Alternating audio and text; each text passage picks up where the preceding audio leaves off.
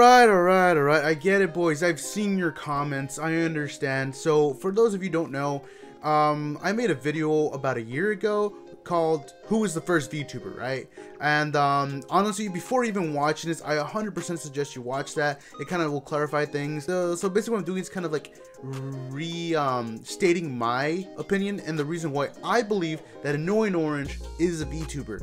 Yes, Annoying Orange is the VTuber, and not only a VTuber, the first VTuber. As you clearly see, I got a lot of comments of people that's not really agreeing with me. That's totally fine. That's not the whole reason I even thought of making this video. So the big reason is this one guy decided to comment on my channel 20 times and replied to a bunch of other people basically posting the same thing. Yeah, so as of recording this video, I checked my comments on my video, and this guy commented again. His explanation, because he posted the same thing over and over again, really encapsulates all of everybody else's opinions on whether or not Annoying Orange is a VTuber or not. So I'm gonna read them real quick, and we'll get through it, and I'll explain with you know, my sources why I believe Annoying Orange is the first VTuber. I'm gonna probably say a lot of the same stuff I said in the original video, so like I said, check that out and let's just get right into it. He said, Annoying Orange is not a VTuber, ... He said, 1. VTuber is actually a character in the virtual world, not an orange that has a person's actual facial expression edited into it. So this is the craziest thing. So the reason I stated that the Annoying Orange was a VTuber was because Annoying Orange, for the time, the technology they had at the time, because stuff like Face Rig did not come out to like 2015, allowing people like Kusanai and other people, well, okay, it's not 100% confirmed, but it's thought that Kusanai used to use Face Rig in order to do her whole character stuff back in the day. All right, back to what I was saying. Due to the time what they had, you know, with the technology and with you know, how far software had went, I believe that, you know, Annoying Orange was the first VTuber. Yes, it's just somebody's face kind of like imposed over an orange. And, you know, you can make your argument about that. However, he's still just, I mean, what's the difference between him and another VTuber? A VTuber doesn't have to be quote-unquote anime-esque or has to be like, you know, cute or anything. I've seen egg VTubers. I've seen there's a whole range of VTubers out there. And you guys, there's even a freaking Autobots VTuber who I saw. There is no restrictions to what is a VTuber. Anything can be a VTuber. It's just that Annoying Orange was the first one to come out and the earliest example of a VTuber with the technology that was available.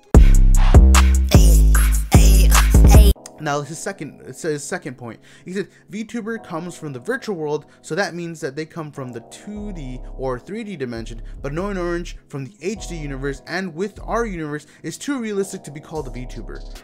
So there's this VTuber Code Miko who's super hyper realistic. She does amazing stuff. You should watch her streams.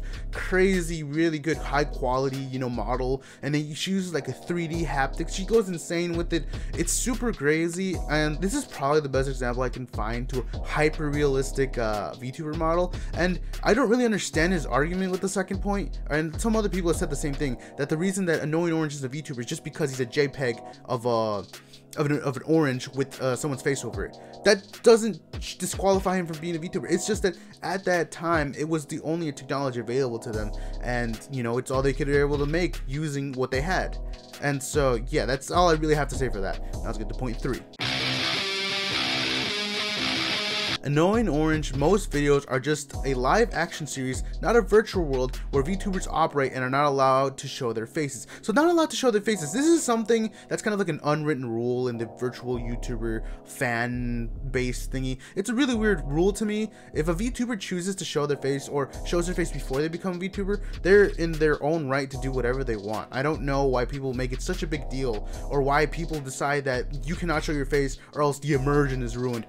As soon as people see their faces, or they like have like a mess up or something, or they decide to, you know, oh, this is me, people just completely shut off and they go like monkey mode. I don't know, and then they just start hating on the VTuber for them showing their face. They're people too, that's the other thing. However, the whole point of it, I understand their point, where the whole point of being a VTuber is kind of separate the person from the VTuber, you know, having two different scenarios. But if the VTuber decides to show their face, I feel like they're totally in the right to do whatever they want. So this is a really weird one. And Annoying Orange's live action series. So Annoying Orange, when he began, yes, it was more skits based and all that, and it turned into a show. And then yes, there's interactions, live actions in the show, but that happened later on. But I'm talking about the beginning of him when he was just doing little skits and stuff. And there's nowhere that says that VTubers can't do skits. There are VTubers that literally make little joke skits of them just making noises and stuff, and that's totally fine. Like, they can do whatever they want, you know. There's no cap to their type of content they can make. There really isn't. So this is why point 3 makes absolutely no sense to me. Point 4. Only those who paved the way for the VTuber industry deserve to be called the first VTuber. Now let me ask you, why is the original creator of the ballpoint pen not named, but a journalist and his cousin who created a new ballpoint pen? Because only one person opens an era or an important event deserves to be considered the source for all. This is the most insane definition for first I've ever heard. You know, the first guy to climb Mount Everest is first because he made it to the top first. And you know what? I'm gonna pull out the definition of first. Definition of first: preceding all others in time, order, or importance. That's it. They were first. You know, they were there before anybody else. And the whole pave the thing, I will admit that Kuzan Ai, she did coin the term virtual YouTuber. She did that, and I will not take that away from her. She was the first one to use that label on herself, and she was the one to make it popular, and 100%. However, she was not the first example of VTuber. There was plenty of other examples before her. However, they didn't call themselves VTubers. So that's basically, I mean, first, like, yeah, pave the industry. Like, that's like saying that that Henry Ford made the first car, when Henry Ford did not make the first car. What he did, he was the first one to mass produce a car.